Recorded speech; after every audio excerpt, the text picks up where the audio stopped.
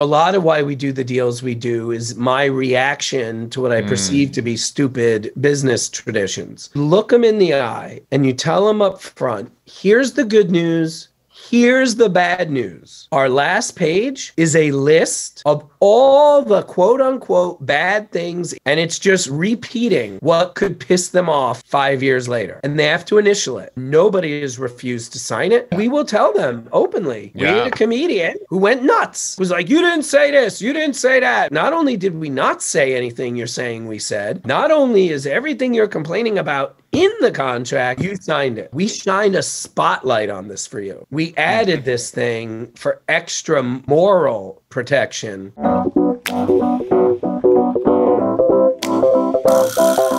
What's going on? Welcome to the New Music Business. I'm your host, Ari Herstand, author of How to Make It in the New Music Business, 3rd edition coming very soon. Today, my guest actually does not work in the music industry, and this is, I think, the first guest we've had that doesn't exclusively work in the music industry. He does work in the entertainment industry, specifically the comedy world. Now, I've always found some parallels between the comedy industry and the music industry, but don't turn it off. Even if you're not interested in the comedy industry, there are some incredible revelations here. I hope we have some record labels listening, because the way that Brian runs his record label, we can all learn a lot from in music.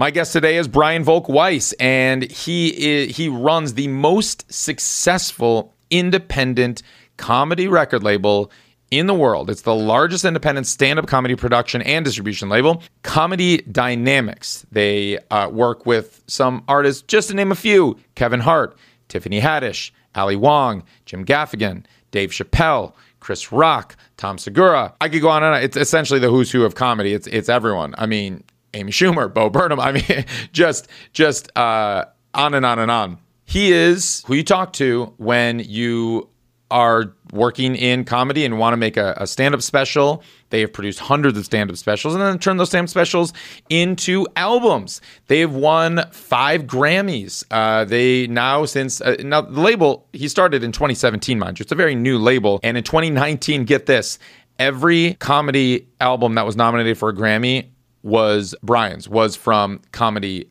Dynamics. That's pretty cool. I can't tell you a time in history when one record label had every nominee in the same category. So we talk about how to go about the Grammy nominating process, how his albums get nominated for Grammys, but more so how he got to where he's at, how he structures and runs his label. It's very fascinating. We talk about Prince a little bit, and just the differences between major record contracts and Comedy Dynamics record contracts. Everyone is going to learn a lot, whether you care about comedy or not. Definitely listen to this episode. And if you're coming here from the comedy industry, welcome. Most of our episodes about the music industry, but likewise, how musicians and music industry professionals can learn a tremendous amount from the comedy industry. It goes both ways. And I know we have some comedians as listeners as well. So this one especially is for you. Speaking of which, please subscribe to the show. If this is your first time or you've been listening for a while, pause it right now. Hit that subscribe, hit that follow button if you want us to appear in your feed. And if you've been listening for a while and you'd love to leave us a review, a 5-star review on Spotify and Apple Podcasts would be super helpful. That really helps. Very appreciated. I read the reviews for better or worse. But if you love the show, leave me a review. If you hate it, shoot me an email. My email's not hard to find. I'll get back to you. If you're listening on YouTube, leave a comment. I'd love to respond to the comments. And you can find us all that make the show happen on Instagram, Twitter, and TikTok at Ari's Take. Find me on Instagram and Twitter at Ari Herstand. Visit aristech.com. Get on the email list. That's where the most important information, we send it out regularly there. All right, let's kick into the show. Brian Volk-Weiss, welcome to the show. Hey, thank you for having me, Ari. So for those of you who are just listening and don't have the magic of the visuals that I have right now, It seems that that you're a fan here, and if you could explain this fandom that I'm witnessing behind you, I'm going on this magical intergalactic journey right now. Discuss what I'm seeing behind you. Yes. By the way, my favorite reaction to my background was Ian Mick. I'm sure I'm butchering this. Mick Diamond or something like that. He plays the Emperor in Star Wars. He saw my background. He goes, "Are you in a vegetable storage facility?" No. I am a toy collector. I have over 3,300 pieces, to put it nicely. My wife would say pieces of crap. But before COVID, this was my collection room. And since COVID, about now, thank God, it's only about 10% of the time. But for whatever reason, today I'm working from my office at home. But yes. Yeah. This is a tiny slice of my toy collection. You're in just a general toy collector or a specific Star Wars toy collector? So, like I said, there's like about 3,300 pieces. Yeah. I would say Star Wars and Star Trek combined are half the collection. Gotcha. And then after those, it would be G.I. Joe. Then it would be Batman. And then I would say probably about a third of the collection is just random. Amazing. Oh my gosh. Well, I know there was a documentary out there that featured some of your toy collection, and so that's something that we can all take a look at if you want to learn more. But we're not here today. That made us on Netflix. Thank you. The Toys That Made Us. Yes. Go check that out. All right, so we're not here today necessarily to talk about toys, and actually, I think of the near 100 guests that I've had on the New Music Business podcast. I think you're the first one and only one that doesn't primarily work in the music industry. And I thought it was interesting to have you on the show because there are a lot of parallels with the comedy industry and the music industry. And I'm fascinated by the comedy industry. I love comedy. I get to as many shows as I can, and I watch as many specials as I can. As someone running I believe the largest independent comedy label out there, you have an interesting perspective in kind of what it takes to put out releases. And I think there's a lot of parallels, specifically when it comes to the Grammys, which I know a lot of my audience is interested in, and kind of how you went about that process. But I want to kind of step back a little bit, and we'll get to the inception of Comedy Dynamic Records and all of that.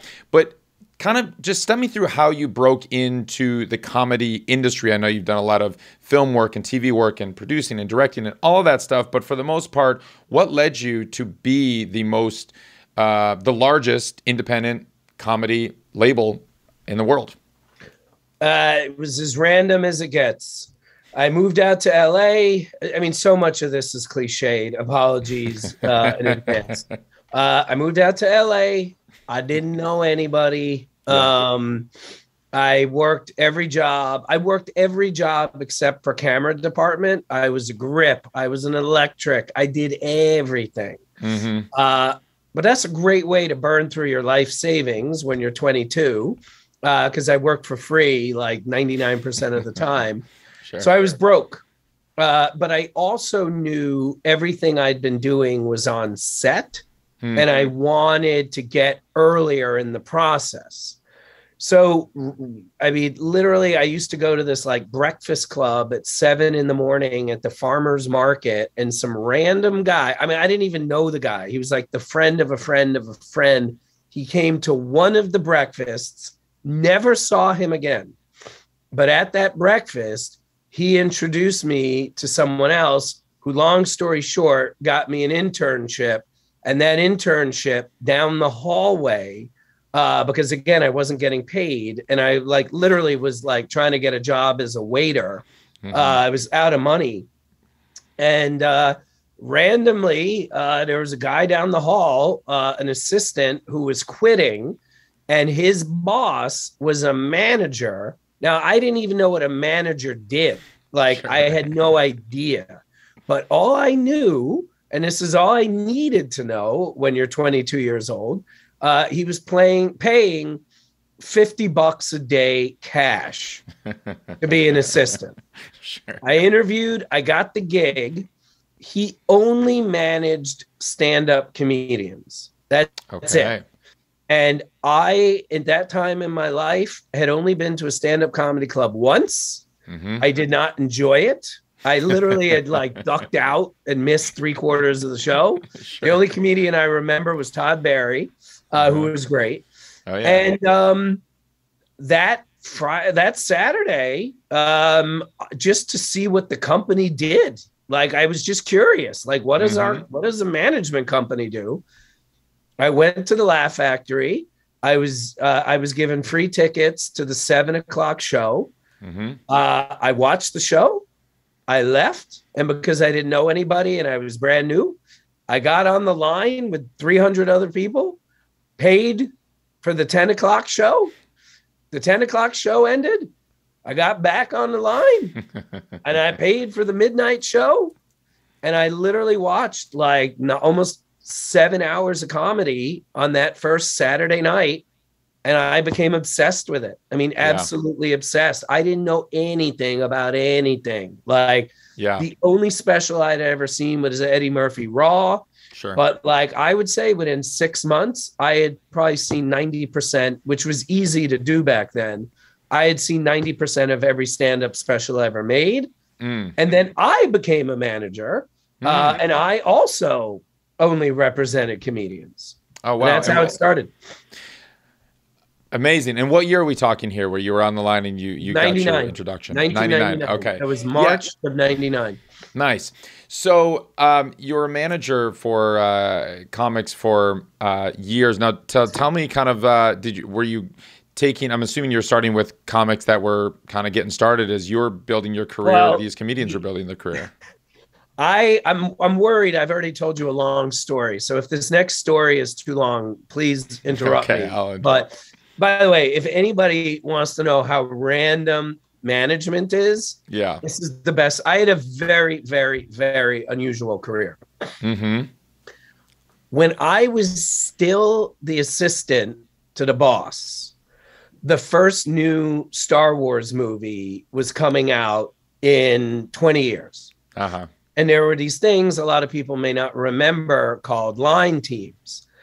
And a line team, when a movie like Star Wars, because now it's normal for big things like this to come back. But back in 1999, nothing like this had ever happened. Mm-hmm. So you had to get on line teams and like wait weeks to get tickets. So obviously one person is going to wait for weeks to get a ticket. So I was part of an 8-person line team. And I was, I would put in my 6-hour shifts every 4 days or whatever. I'm bad at math, every 2 days, whatever it was. And then one day, one of these young comedians I had never heard of in my life was a Star Wars fan, which again, in 2022, you're like, who gives a shit? Like, everybody's a Star Wars fan. It was a big deal to find a like-minded Star Wars fan. Sure. And he asked me, I know it's really not cool, and it was not cool. This was a big deal. Yeah. He asked me if I would get him a ticket. And I did. I remember I was only supposed to buy one. That's how it worked. And I bought 2. And that was because again, it's not fair to all the other people in line if everybody did that, the people in line wouldn't be able to get tickets themselves. Yeah. But for whatever reason, and I really thought about it, man, other people would say that they preyed on it. I mean, it really bothered me, but for some reason, and I'm the last person to normally break rules like this. Mm-hmm. I got the guy a ticket and we became great friends. And when I became a manager, because that story I just told you, I was the assistant. Sure. When I became a manager, he became one of my first clients. And I shared him, don't get me wrong, with the big boss. Sure. But at the time, this guy could barely sell 400 or 500 tickets. Cut to, Yeah. About 2.5 years later, I mean, I'm not even 30. Like, Yeah. I think I was like 26. He became the biggest comedian in 35 years. His name was Dane Cook. Of course, And he's at the top of the Laugh Factory. If you drive down Sunset Strip, his name is still right up top there. Incredible. exactly. And it has The first been one to for sell over- out MSG, I think, Dane Cook? Second One to sell out. Actually, third. Okay. It was Steve Martin, Andrew Dice Clay, and then Dane Cook. But what people don't understand is in 2022, it's like, well, who cares? Bill Burr, Glacius, Kevin Hart, Aziz. Sebastian, everybody. Yeah. Yeah. So in 2022, there's probably between 15 and 20 comedians that can sell out MSG. Mm-hmm. When Dane did MSG, he was the third human being comedian ever to have done it. And not only that, I have to give Dane credit. He did it in the round, because when Dice and Steve Martin did it, it was not in the round. So Dane actually really did. Yeah. Well, no, he really did sell it out. Yeah. So you're managing Dane Cook. You've now become a manager. I'm assuming because he quickly becomes the largest comic in the world, that opens the door. Other comedians was like, well, I want to work with who Dane's working with. Man, his career's taken off, and so you're taking more meetings. Do you build out your roster, or what happens then? Okay. No, I wish that had happened. To be completely honest with you. If that had happened, there's a very good chance not only would I still be a manager, I'll be completely honest with you, I don't know if I would have built the company the way I did. Okay. Dane was a very controversial comedian. Yeah. And that is me being diplomatic. There's a better word I could use, but I'll stick with controversial. Sure. Because he was controversial, we did not, I mean, as a company, we actually not only did not receive a single incoming call because of Dane, we actually didn't get a lot of calls because of Dane. Wow. So like a lot of comedians didn't want to be at the company where Dane was represented. Gotcha. So what actually happened was, because Dane blew up so quickly, and I mean like life-changing quickness in about 80 days. Wow. I mean, I went from being bonkers in debt, bonkers broke, worried about my car getting repossessed, not a metaphor, that's real, to like basically not having to worry about money over an 80-day period. So a lot of people go from broke to wealthy. It usually doesn't take 80 days. Yeah. So, right. So that was the good news. The bad news was, because Dane was such a big, and it wasn't really bad news, but because Dane was such a big business, I basically scaled back how many clients I had drastically, and then went on the road with him. I mean, I was on every tour. I was on every movie. I was there every single day practically. Sure. So I mean, I went from having about 20 clients to having 4 clients over the course of about 3 months. So when did you part ways? When did you stop working with Dane and stop managing clients? Okay. So I stopped managing Dane and I retired. That for a manager, by the way, is like a gunslinger dying with his boots off. Like it's a big deal to be a manager retiring. Normally it's not a voluntary decision. But I retired from Dane, I believe, and as a manager, I think in 2011. If I'm wrong, it was 2010. It was I believe it was 2011. And was there an impetus? Was there something that was like, you know what, management is no longer for me? Was the road life challenging? Was it just dealing, 24/7, having to be on call with your clients? Was it just like the lifestyle, or just did you lose interest in that line of work? Why did you decide to retire at what? 40, 35? Well, again, I didn't retire from show business. I just retired from management. Yeah. Listen, I am not, other than being an actor, and I know this is ironic. Yeah. But it probably leads to B. Other than being an actor, I am not aware of a worse job that exists than being a manager. And I can give you proof without using myself as an example. Okay. There is a manager. He is probably one of the most successful managers in history.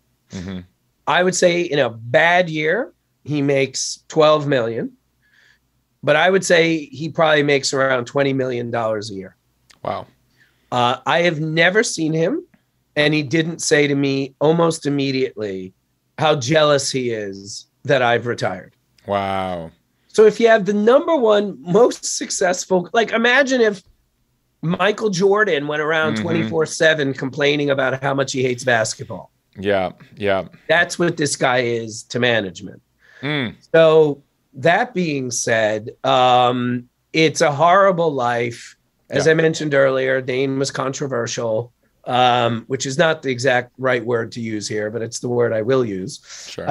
And to be honest with you, our other businesses, especially our stand-up comedy business, was maturing so quickly. And we had actually built up a really nice library that it just didn't make sense anymore to, put myself out there like that. I realized I could make more money and have a better life just producing and building my company than I did managing 4 people.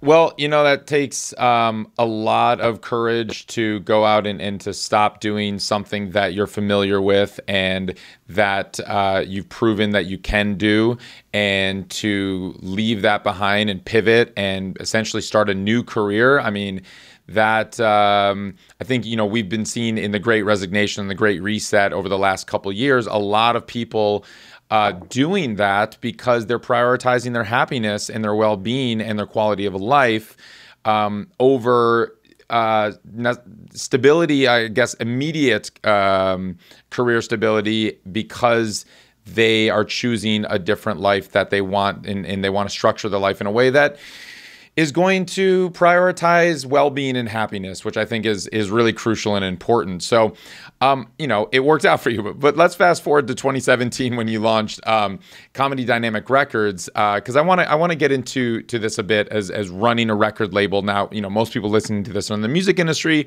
but I bet there's going to be some parallels here. What inspired you to launch the record label, and how did you do that?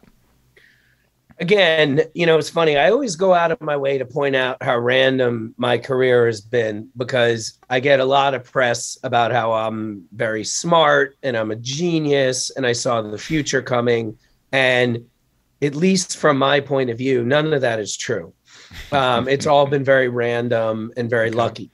So, and again, don't get me wrong, I worked really hard, but I know lots of people who have worked hard and have not been able to do what they wanted to do. So it really is, a tremendous percentage of luck. But basically what happened was we started making stand-up specials for non-clients. So when I started making stand-up specials... And who's we at this time? Well, at the time, I was an employee, and the company was called New Wave. Got it. So, and the management company, the small management company I worked for from 1999, a bigger company called New Wave bought my old boss's company in 2003. Okay. And then in 2017, bought the bigger company. So I was an employee there for like 15 years. Got it. So what happened was I had just been making stand-up specials for my comedian clients, and I was making 2 or 3 a year. To be honest with you, sometimes 1 or 0. And one day I got a call from an agent, and the agent was like, "Hey, what do you think about doing a stand-up special for Michael Ian Black?" The guy's name was Michael Berkowitz. Or Mike Berkowitz. I don't know why I just called him Michael. I have never called him Michael. Mike Berkowitz. So Mike Berkowitz called me about Michael Ian Black. That's why I called him Michael. And I got very angry. And no, the first question I asked is, does Michael need a manager? And he's like, no, he's been with the same manager for 20 years. He's fine. And I'm like, and I got angry. I was like, dude, I'm not here to just fucking make people stand-up specials. Come on, call me when he needs a manager. Yeah. The next day in the shower, I was like, you know what? I'm pretty sure my job is to make money as long as it's legal. So I called him back. I apologized. And that was our first stand-up special that we made. It's the first time the company ever did anything not with a client. So that is Exhibit A. You might be wondering, when am I going to answer your question? Here it comes. So Exhibit B, again, sort of lucky, but through Dane, I had, of course, become friends with the guy who ran Comedy Central Records, a guy named Jack Vaughn, who right now is running all of comedy for Sirius. And even though I had produced albums with Dane and other comedians for Jack, and Jack had given other clients of mine record deals, it was only when we started producing our own stand-up specials, Jack had said to me, I'm just curious, you're making all these specials, you own them. Why aren't you putting out albums? So because he was my friend and because it wasn't a lot of work, we started just giving him the albums and he put them on Comedy Central and everything was great. Yeah. And then one day after I read a book called The Long Tail, and that book, which I read in 2006, that book is what inspired me to do everything I've done. I basically asked Jack if he thought we could launch our own record label. And he very nicely, because again, this would be in competition with Comedy Central, he very nicely said, he's like, listen, if I'm being honest with you, yeah, it's kind of stupid you don't have one. And that's when we launched our record album. And I'll be completely honest with you. Yeah. The day we launched, dude, maybe the first 6 months we launched, I didn't understand. I didn't get it. I didn't know what Sound Exchange was. I didn't understand. I didn't get it. To me, audio was like the icing on the cake. And I wouldn't go so far as today to say that audio is the cake. It absolutely is not. Yeah. But I would say that audio is half the cake and half the icing. And in the comedy industry, you're saying the other half is the stand-up specials, the live performance and all of that? Yes, because the same way we're a record label distributing records, we're also a video distributor. So we distribute the video to hundreds of places every day. And then we also do a lot of license deals too. So we'll license, we did Ali Wong's first stand-up special on Spec. We're one of the only companies that regularly, we do, before COVID, we did 20 to 30 Spec specials a year. And what is that? Does that mean that you produce it without a network attached from the get-go? Okay. We finance it. Yes. Got it. So using Ali as the example, we did her special on Spec and then we licensed it to Netflix. So that was not originally a Netflix special. Same thing with Tom Segura. Same thing with Tiffany Haddish with Showtime. So if you see Tiffany Haddish's first special on Pluto or Roku or Samsung or Peacock today, sure, that's ours. That's not Showtime's. Gotcha. So the audio was always whatever. Yeah. But eventually it became pretty apparent it is not a whatever. Right. And so now when you're doing deals or producing stand-up specials or even negotiating a stand-up special, is it always tied to the audio rights as well? Whereas before, were you just ignoring the audio rights in those capacities? We always got the rights. Don't get me wrong. You just didn't exploit it. No, we did. But I guess what I would say is we didn't do it in a systematic way. So, and then the other thing I should mention is, like I said, I read that book. That book, before I read The Long Tail, we were making, I would say, between 3 and 5 specials a year. Right. After I read the book, I think the first full 12 months after I read the book, we made 15 specials.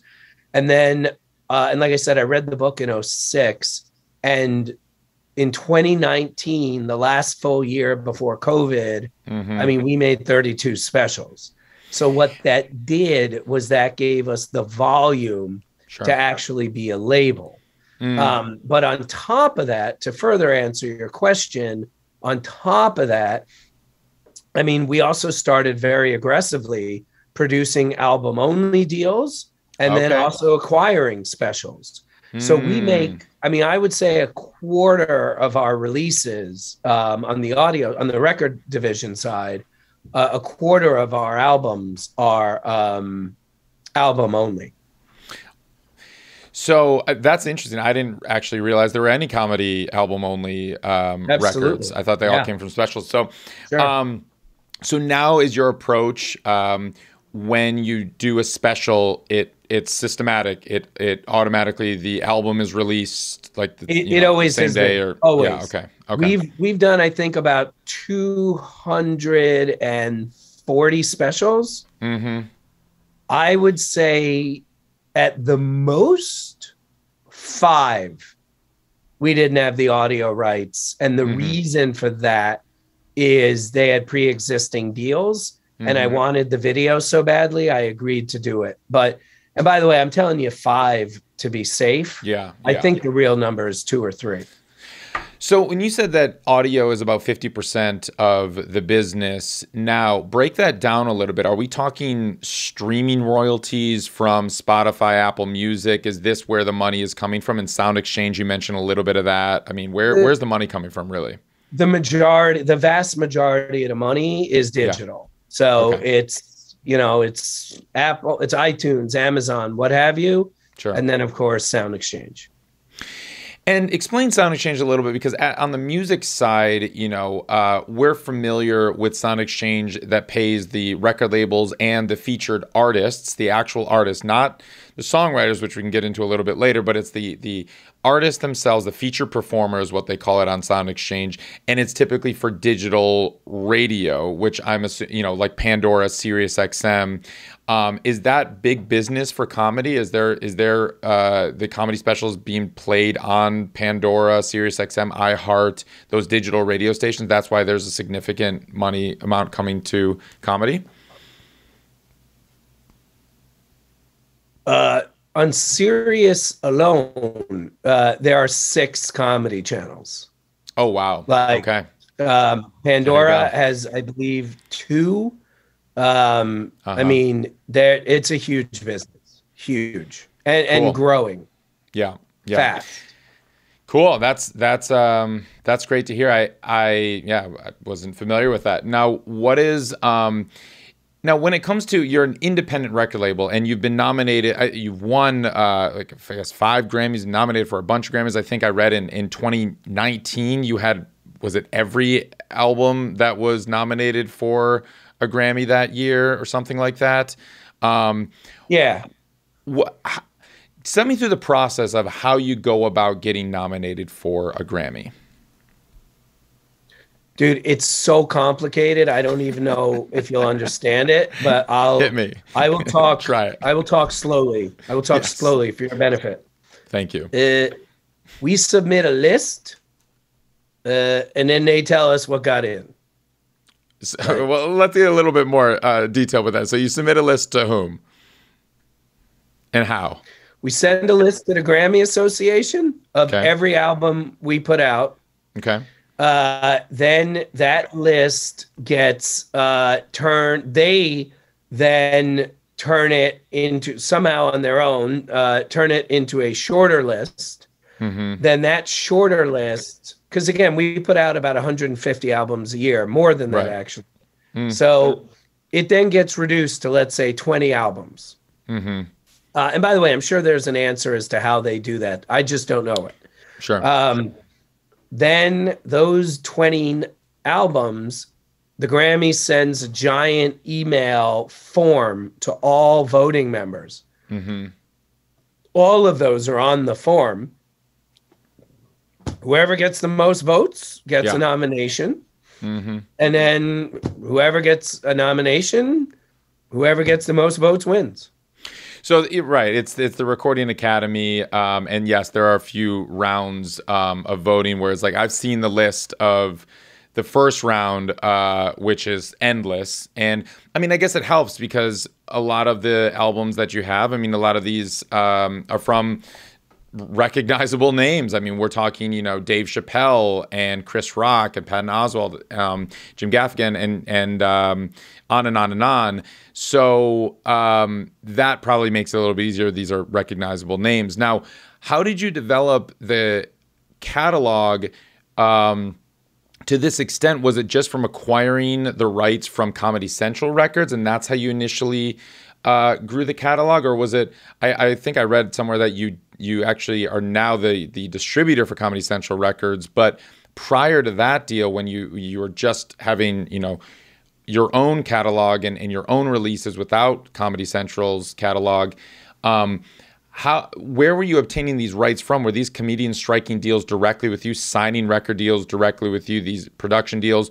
Or was it working alongside studios that had existing deals? Kind of step me through the nuances of where all these rights came from. Yeah. I mean, if we're only talking about the Grammys, I mean, Comedy Central was not relevant at all. I mean, we just started distributing Comedy Central this January of 2022. Okay. And we just got their back catalog. So all of our nominations and all of our wins came about in one of two ways. The first is we produced the album based on a special or something like that. Like we made it ourselves from scratch. Yeah. And then we distributed it and it got a nomination. Uh-huh. And sometimes won. That's half of it. The other half is somebody else made a special and they needed a record label to produce the record. And we produced the record for them, even though we didn't produce the special. And that's what happened with Chappelle and Louis. Okay, gotcha. So breakdown, I'm very curious. I don't know really the comedy industry in the inner workings. I know the music industry very well, but I'm curious how record deals work in the comedy industry. Is it per special? Is it just you're signing a one album deal? Do you have options of additional albums that are in there? What's the royalty breakdown? Where's the ownership fall? How does this all work? Break down a typical record deal, a deal for comedy. I'm going to do my best to answer all your questions, but I have a horrible memory. So if I forget one, apologies. Sure. And it goes without saying, I can only tell you about our deals. Okay. I either don't know how other companies don't work or it's not my place to say how they do. Sure. But if I'm just speaking for us, yeah. Can you ask them one at a time? Yes, let's go one at a time. Thank you. Make this easy. Yeah. Okay. So number one, how many album deals do you work with? So is it a one album deal? Yes. Multiple albums? How does that work? So I'm so glad you asked this. A lot of how I run the company is based on my experiences as a manager. Okay. So there are things that I do that are kind of weird in some ways, but I believe in the long run actually will make more money. Okay. You could not have asked a better question to make my point. We absolutely, positively do not, as a rule, even ask for options. I do not want to work with any artist that doesn't want to work with us. I want it to be something they choose to do and something they are not obligated to do. The reason is when I was a manager, the anger that my clients would have when they went from being a nobody to a somebody and then being obligated to perform within a crappy deal. Life's too short. I don't want to deal with that bullshit.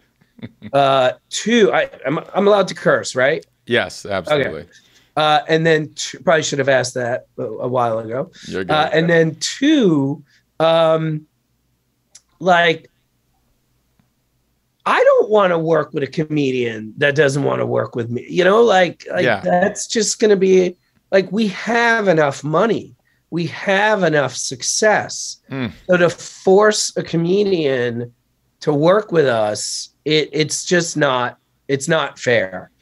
I guarantee you 90% of our deals, we could get the comedians to agree to at least a +1. Sure. We have never asked. I never will ask. And I guarantee you, the first time there's a CEO of the company that's not me, that will be one of the first things they change about our deals. But I'm not going to change it. So no, we've never done a +1, let alone a +4. I love that. And that, I mean, artists love that and love you for that. And you know, we talk about all the time that artists that are struggling with their labels and they feel bound to it. I mean, Prince said, major labels are like slavery. I would encourage every artist not to sign a major label. On the music side, it's well documented that artists don't appreciate those draconian deals that lock them in for sometimes 10 albums, sometimes that could be 20 years, 30, you know, it's craziness. So that's great to hear. Question number 2 about how the deals are structured. Is there an advance versus royalties? Is it a recoupable? And then what's the royalty split? So we have over 2,000 albums. Okay. I think we have one record where the artist doesn't get back end. Okay, One. so it was purchased outright. You owned the rights. No, there royalties. was a lawsuit. Oh, just kidding. But that was part of the settlement. Okay, got it. So, but my point was the other 1,999. Everybody gets back end. Okay. 80% of the time we pay. 75% of the time we provide an advance. 25% of the time it's just rev share. Okay. And what are we talking? We never ever go below 30%. And again, which side? On our side. Meaning my company never takes less than 30%. Okay. And again, I guarantee you there's some deals I'm forgetting about, but 99.99999% of our deals, we never go below 30%. And we never go above, I think, 70%. And I would say that less than 0.1% of our deals are at even 70%. If we're getting 70%, that means I really don't want the album. Yeah. But I'm doing a favor to somebody. Got it. But I would say 60 to 70% of our deals are 50-50. Okay, that makes sense. I mean, that's that's quite a fluctuation from 30 to 70%, but 50-50, that makes sense that's the majority. If I can address that for a second, sure. And this goes back to what I was saying before, sure. Where a lot of what I learned as a manager, I use now while running, the company. I do not believe in this in the topic we're discussing. Yes. I don't care about precedent. Like, I feel like business in general, especially Hollywood, is obsessed with precedent. And it's stupid because, maybe not stupid, but it's short-sighted because you are talking about artists. There's no profession in the world except for maybe astronauts where like one shoe fits all, like, or one size fits all. Like, every deal is different. By the way, dude, I've done deals with the same comedian where in 2015, he or she got fucking 80%, or not 80%. Let's say got 30. Let's say in 2015, a comedian got 70%. And then I did another deal with them in 2017 where they got 30%. Oh, wow. And you would say, well, why did it go down? Yeah. Well, maybe they were going through a divorce and the advance was tripled. Maybe they had cooled off and I didn't want to do a deal for another album. And they wanted it so badly, they said, name your price. And normally I wouldn't do that. Because again, I just want everybody to be happy. I don't want, I always, again, and this is because I was a manager, The Comedy Cellar in New York at 3 a.m, you do not want those comedians sitting there having no offense, but crappy cheese sticks and nachos. The food there is actually very good, but at 3 a.m, whatever. But you don't. Now I'm going to get a call from Nome. But the food's great. The food's great. I love the food. You don't want these comedians at 3 a.m. sitting around a table saying how your company sucks and you're stealing money, or you're the Prince quote about slavery and all that stuff. Like, we lose money when those conversations happen. There are comedians out there that hate my guts as a human being. They hate me. But I have heard many times in those 3 a.m. conversations where a comedian, a very respected comedian, will say, I hate Brian. He's a horrible person, but they're honest, they're fair, they pay on time. And even though I hate Brian, you can trust him. And like, I hate that I'm saying this because I hate Brian, but he'll take good care of you. So that's why I have a lot of these rules, because it may seem like we're losing money in that day or that week or that year. But in the long term, that 3 a.m. chatting, if it's positive, it will make more money over the lifetime of the label. I love that. And that's the opposite of how it goes in the music industry, where they're usually like, I love my A&R. I love the people at the label, but they're unethical and their contracts confusing. And not only that, but they are predatory, and they got me to sign away all my rights and my firstborn child, but man, are they nice people.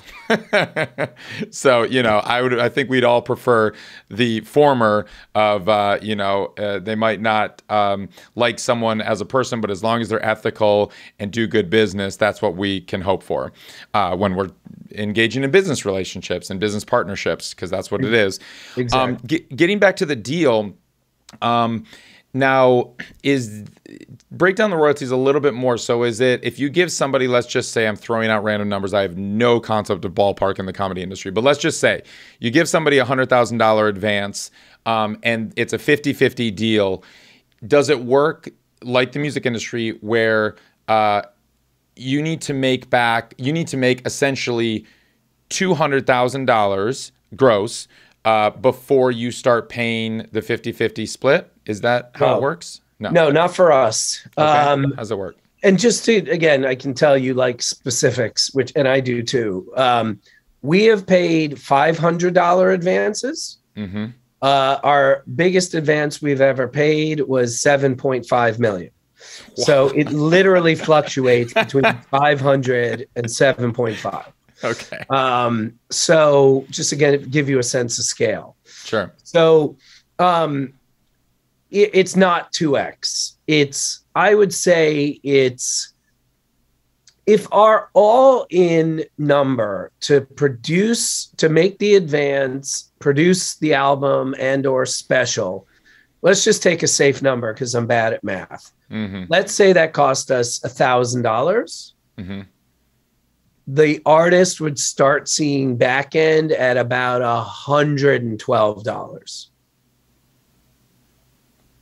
I don't understand. So sorry. I forgot that I said 1,000. Yeah. Wait, hold on. At $1,112. I got it. Okay, so you make back $1,000. There's basically a 10% distribution fee on our deals, which is what, that's the money we use to actually do what we do. Sure. So once that is so that's what I'm saying. Like, without that, it would be dollar for dollar. So the minute we're in the black, the profit starts. So my question, and maybe this it doesn't work this way in music.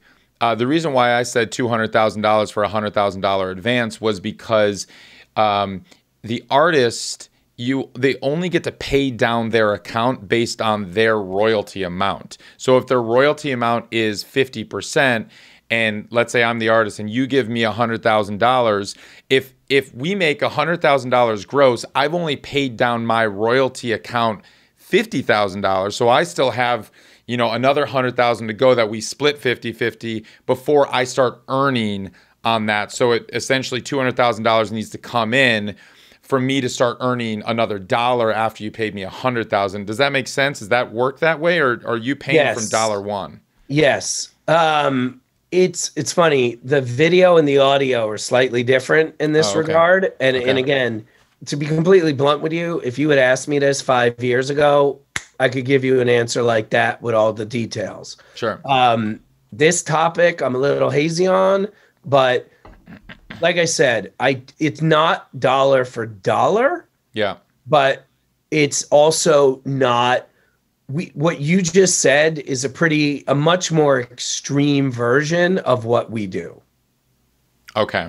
Does that make sense? Sure. Yeah. It's and it's similar in music where sync licensing, for film and TV, it's pretty much, it's the licensing side is very different from quote unquote the sales side, which is now streams, but essentially you get paid from whatever money comes in. They split that from dollar one on the video side, whereas it's not first dollar. Like it's not Tom Cruise with Top Gun 2. Yeah. But no, I mean it's as much as possible our costs get covered, and then the back end starts. And again, got it. And I just want to be clear, like, I'm not sitting here saying like I'm some altruistic, like artsy fartsy, I want love and kumbaya and all that. Yeah. It really does come down to when I was a manager, I saw how dumb a lot of the deals were and how they were designed to piss off the artist in success.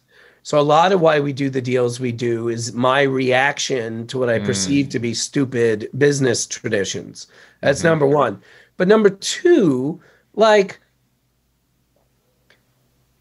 I really think people, and artists in particular, if you look them in the eye and you tell them up front, here's the good news, here's the bad news. You're a grown-up. Remember that you are a grown-up. And when you take that pen and you sign that contract, it means you're cool with the bad news. I'll tell you something crazy. I am so anal about this topic about communicating effectively bad news up front because I am so concerned with that 3 a.m. Chatter at the cellar. By the way, it's not just the cellar; it's the Comedy Store in L.A. In our contracts at the back, there is my lawyers. Everybody thought I was insane to do this. My lawyers told me nobody's going to sign this, Brian. Nobody has even questioned it. Our last page is a list of all the quote unquote bad things in the deal for the artist. And it's just repeating what could piss them off 5 years later. And it literally says, you understand, blah, blah, blah, blah, blah, and they have to initial it. So every contract, they sign the contract, and then they have to initial, I think it's 8 things, and those 8 things literally are all the bad stuff that they could be mad about later. And like I said, everybody told me I was nuts, and nobody, first of all, nobody has refused to sign it. Couple lawyers maybe every now and then are like, what the fuck is this? He's signing a contract. Like, why do you need that? And we will tell them openly. And by the way, why do you think we do this? We had a comedian who went nuts and was like, you didn't say this, you didn't say that, and blah, blah, blah. And was saying all this bullshit at one of those 3 a.m. conversations. And I'm like, not only did we not say anything you're saying we said, not only is everything you're complaining about in the contract, you signed it. So We added this thing for extra, for lack of a better expression, moral protection. Oh my God. So that if anyone complains, we can say, you initialed, we shined a spotlight on this for you. Ugh. What a novel concept. I mean, that's the thing. In all the record contracts that I've seen, you know, especially the major record contracts that are 100 pages long, they're essentially trying to fool you, trick you, and confuse you into signing their terms and to hide all the bad stuff on page 73 and that you just won't find or your lawyer will miss. And then they make the same arguments. It's like, well, you signed the contract. I didn't have a gun to your head when you signed the contract. And every artist is just like, it was 100 pages of legalese. You expect me to understand that and to read that? And like, okay, my attorney missed it because they were sleep deprived and had 7 other clients and I was a low priority and this was my first record contract that I signed when I was 18. And you're saying it's my fault 15 years later that I'm stuck to you because like you hid all these things that I didn't know about, my lawyer didn't know about and missed and all that stuff. That shit happens all the time. And that's why all these lawsuits are flying around in the music industry. And that's like, I hope every person who runs the label in the industry right now, the music industry right now, listens to Brian and takes this. That would be brilliant. I want to see at the back of a record contract all the bad stuff. That's fantastic. If there's one thing to take away from that, every record contract in the future needs to have all the bad stuff on the final page. I fucking love that. That's By the way, if you like that, you're going to love this. Our contracts, I mean, they're 8 or 9 pages long. As they should be. Yeah. And by the way, I say this all the time. I say this privately all the time. I've said it publicly. And I mean this. And by the way, again, I'm saying this to you from experience. Yes. I didn't wake up and have this like altruistic opinion. The worst thing anybody can ever say to me when we're going to try and get a deal done, the worst thing, I'm not using a lawyer. Anytime someone says they're not using a lawyer, I'm like, that is a super duper bad idea. Right. Go find a lawyer. Yep. This is not a good idea, but it's better than not using a lawyer. I will give you a list. Here's 5 lawyers who I trust. You should not hire a lawyer, I'm recommending, but it is better for you to have one of them do it than no lawyer. Yeah.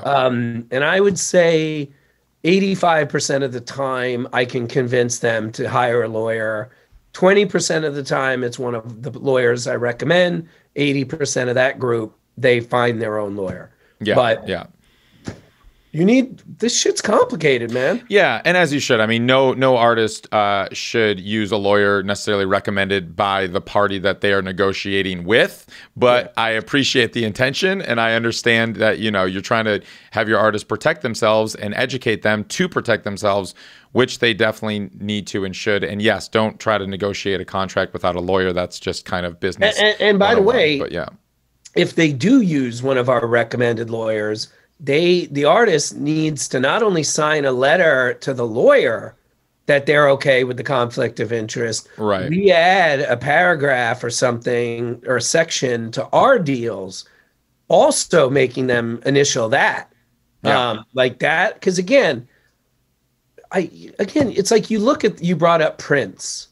Like, how much money was lost by the label?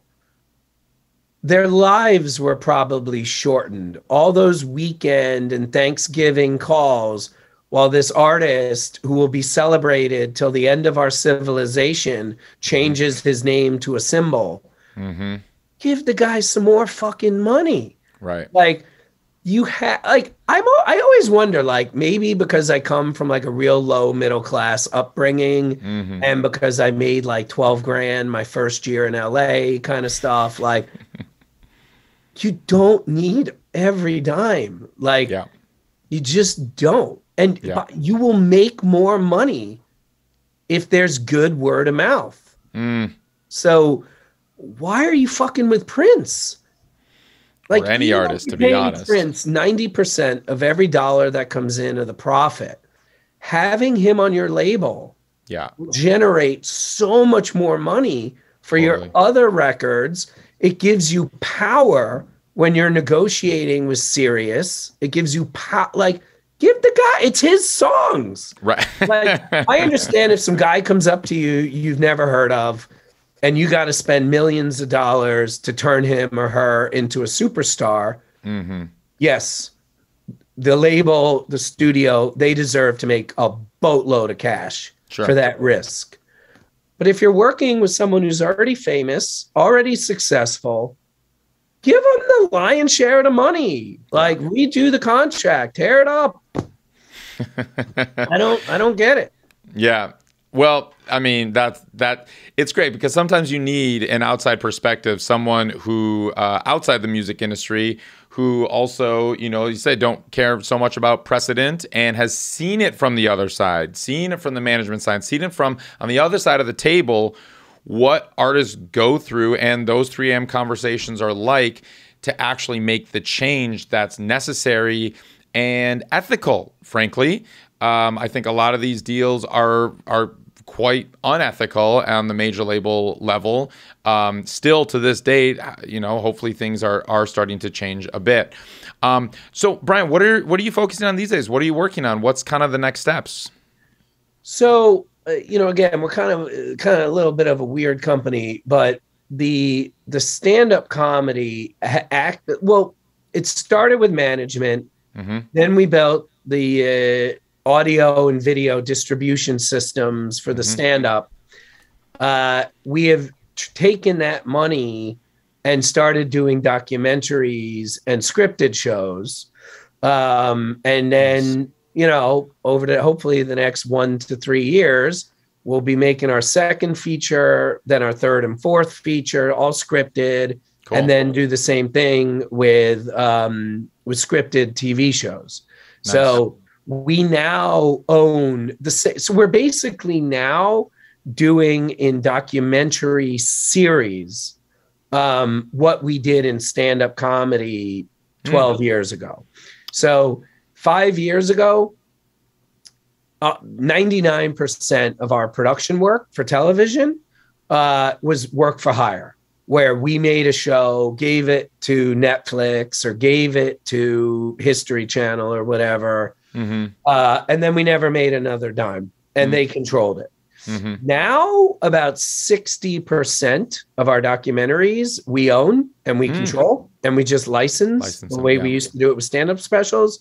Mm-hmm. And I mean, I came out here to build a studio. Most people come out here to be a director, a writer, an actor. I came out to build a studio from scratch, obviously, because I did not own one when I got here. So it would have to be by scratch or from scratch. So we're just moving up the value chain and making bigger and bigger things because we can afford to make things now that we could not have afforded to make 3 years ago. Sure. But if you can allow me to make a shameless plug for a second, I get asked now incessantly, are we going to stop making stand-up comedy? No, never. As long as I'm in charge, and I'll be in charge until I retire or sell the company, and I don't think I'll ever sell the company. So for at least another 15 to 20 years, we will be making stand-up comedy at scale. Amazing.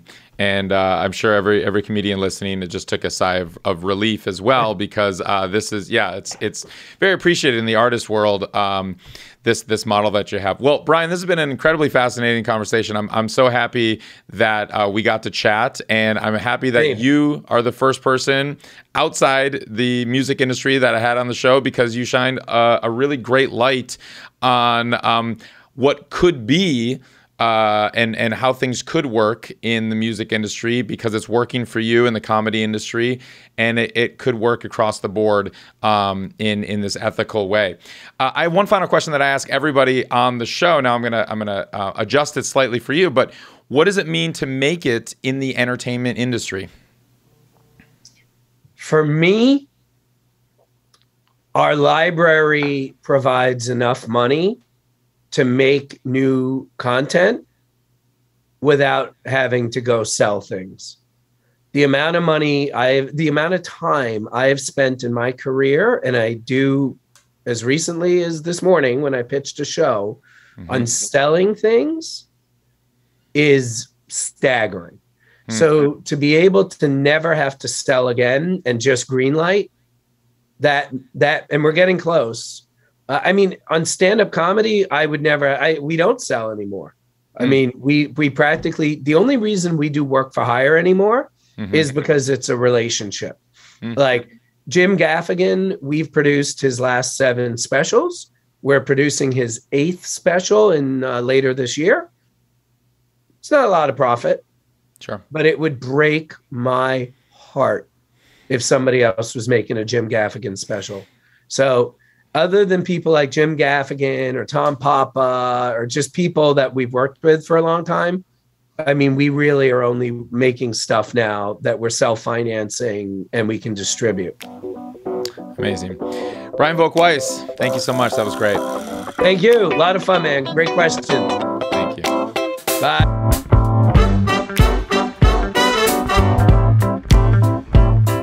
Today's episode was edited by Maxton Hunter, theme music by Grassroots District, and produced by all the great people at Ari's Take.